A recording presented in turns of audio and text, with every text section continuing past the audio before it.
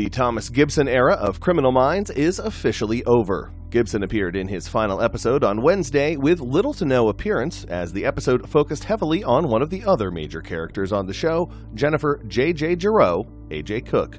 In his last scene on Criminal Minds, the 54-year-old gives her some key advice about spending time away from work. "I want you to take some time off, at least a week," Gibson's Aaron Hotchner tells JJ, who has just been put through the ringer. "It's not a request." Gibson was fired from the show in August after allegedly kicking writer-producer Virgil Williams during an on-set altercation.